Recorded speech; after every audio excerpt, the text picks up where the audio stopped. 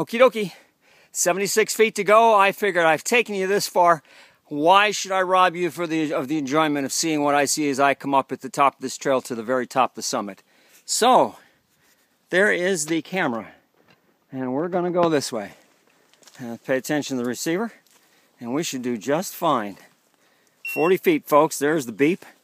Telling me that I'm in striking distance. Close. Here's 26 feet. Okay.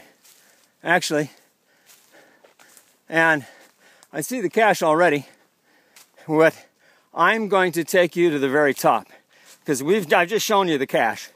Which is no big thing because I don't think anybody is going to be disappointed if I posted that video with that in it.